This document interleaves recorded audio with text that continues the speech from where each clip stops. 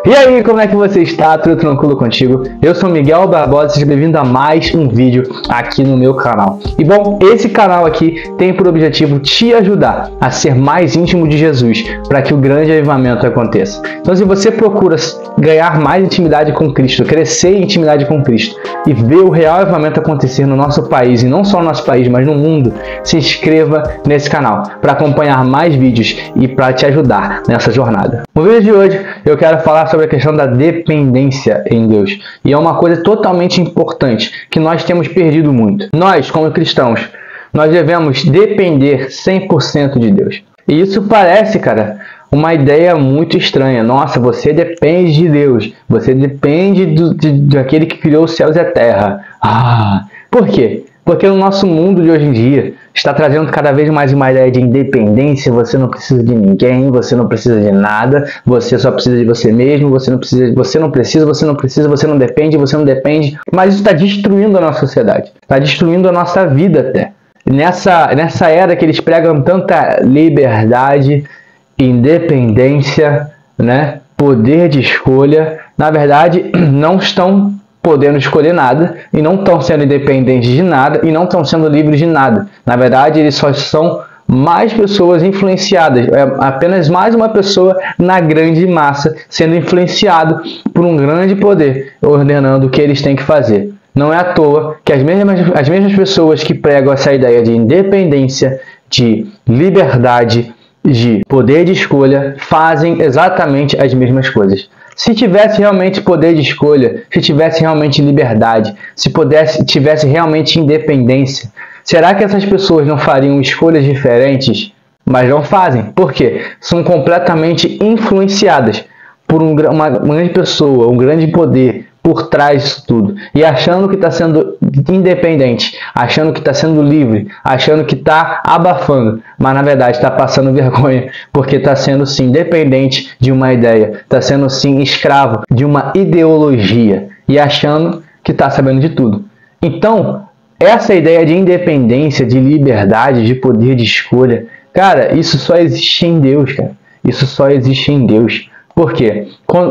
Só em Deus nós podemos ser livres, porque nós somos livres do pecado e temos o poder de dizer não, não do pecado, não para o pecado, não quero pecar. Enquanto as outras pessoas que estão fora de Deus não conseguem dizer não. Pede para um alcoólatra parar de beber, pede para um fumante parar de fumar, não para, porque não consegue. Não consegue. Ele pode até tentar, mas não vai conseguir, sabe? Ele não vai conseguir deixar de fazer essas coisas, porque ele é escravo daquilo. Ele não é livre. Poder de escolha. Só nós que estamos em Deus temos, cara. Porque Deus, ele nos deu o livre-arbítrio, na verdade, né? Ele nos dá o poder de escolher. Ele nos tirou da amarra do pecado para nos dar o poder de escolher a Deus ou ao pecado. Enquanto as pessoas do mundo não têm esse poder de escolha. Eles não podem isso. Eles só escolhem o pecado. Eles estão presos naquilo. Não tem essa liberdade. Satanás não dá liberdade para as pessoas escolher a Deus, não. Satanás quer ao máximo tragar a vida dessa pessoa e levá-la ao inferno. E essa questão de dependência, nós temos que entender que nós dependemos completamente de Deus. Nós dependemos completamente dele. E esse é o ponto que eu quero trazer para vocês, porque, cara, às vezes a gente vai fazer alguma coisa para a obra de Deus e a gente não está trazendo Deus. É isso que eu acho impressionante o que tem acontecido, sabe? Isso me assusta muito. As pessoas muitas das vezes querem ministrar louvor, querem ministrar dança, querem ministrar a palavra, querem ajudar os mais pobres, as pessoas querem cuidar do templo, as pessoas querem trabalhar, as pessoas querem estudar, as pessoas querem fazer tudo, tomar decisões difíceis sem Deus. Como isso? Como que nós vamos tomar uma boa decisão? Como que nós vamos ministrar de uma forma eficiente? Como que nós vamos cuidar? Como que nós vamos tratar? Como que nós vamos dar o nosso melhor, trabalhar, estudar sem Deus? Não tem como. E é pior, cara, quando a pessoa ela vai, por exemplo, pregar o evangelho, ministrar, por exemplo. Esse é o pior, porque a pessoa ela vai ministrar, ela vai pregar o evangelho sem presença de Deus, sem unção, sem poder. Como isso acontece? Não vai funcionar. Por quê? Quem toca os corações é o Espírito Santo. Nós não fazemos nada. Não fazemos nada. Não adianta você tentar, não, vou ministrar, tocar uma música aqui que essa música vai tocar nos corações. Vai trazer apenas emoção. Quando acabar ali, não vai ter transformação de vida, não vai ter arrependimento, não vai ter cura, não vai ter nada, só vai ser emoção do momento. Ah, não, eu vou falar ou pregar o evangelho sem o Espírito Santo. Cara, você vai chegar lá, não, sem unção, sem esse poder. Você vai chegar lá, você pode até convencer a pessoa, mas ela não será convertida no evangelho verdadeiramente. É apenas convencida, não convertida. Olha só quão diferente que é, cara. Nós trabalhamos para o Senhor, nós dependemos dele. E muitas pessoas não têm essa mentalidade. Muitas pessoas elas têm a mentalidade de não, eu só preciso saber o que eu tenho que fazer. Ou seja, eu só preciso tocar bem, só preciso cantar bem, só preciso dançar bem, só preciso pregar bem, ter uma boa oratória. Eu só preciso, entendeu? Dessas coisas. Não.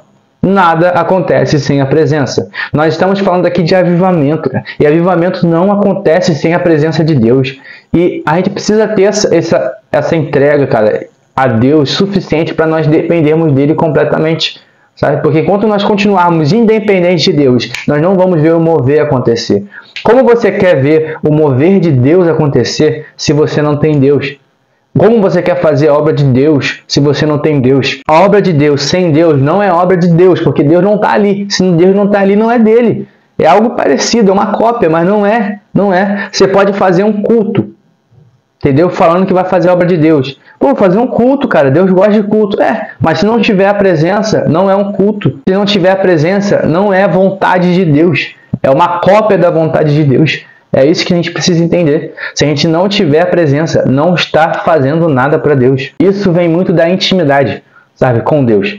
Às vezes a gente quer fazer a obra de Deus sem ter intimidade com Ele, sem buscar unção, sem buscar poder. Vai dar bom? Não, vai dar ruim, muito ruim. Só a intimidade gera conexão com o Espírito Santo. Só a intimidade gera essa unção, gera esse poder de Deus sobre nós. E nós temos que ter essa dependência nele, cara.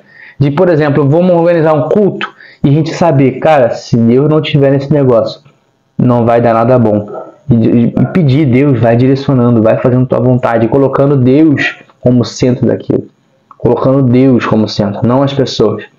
O problema é que a gente está muito mais bom nas técnicas, a gente está muito melhor nas ideias, né, de atrair pessoas, de engajamento, mas fora da presença, cara. A gente não está cheio da presença. E, cara, isso não vai dar bom. E o que acontece? A gente acaba trazendo até a ideia errada. Nós acabamos até trazendo o ponto errado e o propósito errado. Vamos fazer um culto, o nosso propósito vai ser como atrair mais pessoas para o culto, para vir para a igreja. Sendo que o propósito de um culto é cultuar a Deus. E daí que as pessoas vão gostar ou não? É cultuar a Deus. Não, mas eu vou tocar música, eu vou tocar tal música que vai tocar o coração das pessoas, que as pessoas vão achar top. Não é para as pessoas achar top, o louvor é para Deus achar bom. Quer dizer que você não vai entregar o seu melhor? Não, você vai entregar o seu melhor. Por exemplo, você que é ministro de louvor, você tem que ter a consciência, o mínimo que você precisa ter. Botar louvor que a igreja consiga cantar junto. Por quê? É um culto a Deus. Então, se você está botando um louvor que ninguém conhece, se você está colocando louvores que ninguém conhece, você não está levando o povo a adorar a Deus.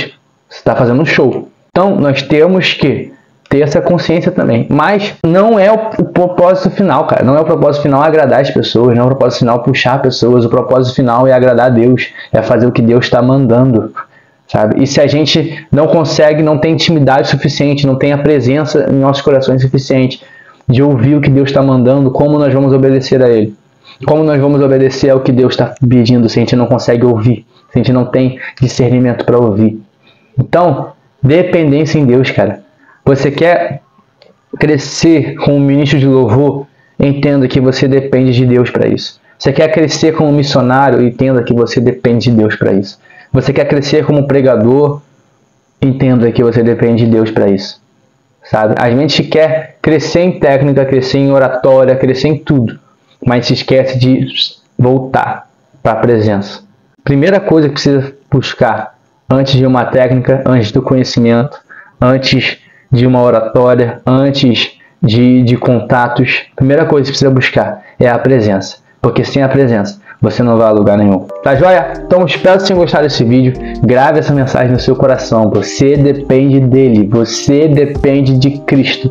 Tá joia? Bom, se inscreve no canal, cara, para receber mais vídeos como esse, que vão te ajudar a ser íntimo de Jesus. para que o grande avivamento aconteça. Tá joia? E deixe seu comentário sobre o que você achou sobre esse assunto. Eu quero conversar com você e dar uma dialogada. Tá joia? Até o próximo vídeo. Valeu!